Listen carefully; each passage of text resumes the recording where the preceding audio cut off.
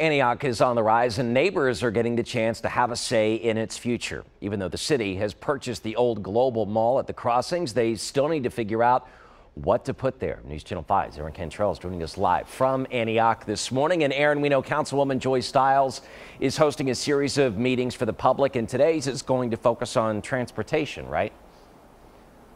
Yeah, Ben, they got to figure out how people will get to and from the site because a lot of people rely on public transportation. And WeGo's president, he will be there discussing ideas with the community members. Now, we do know that they will be looking at other cities and looking at how they revitalize malls. And Councilwoman Joy Stiles says all of the community members, they are invited out to attend today's meeting. Now, in previous meetings, people have brought up the idea to build co-working spaces for nonprofits, also the need for daycare and aftercare for children.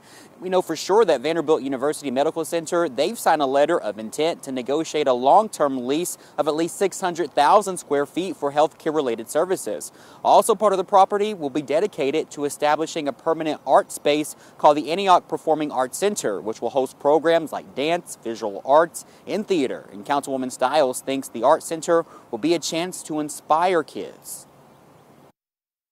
We get to bring arts to our kids. Many of our kids are not going downtown. They're not going to TPAC. They're not going to Nashville Ballet.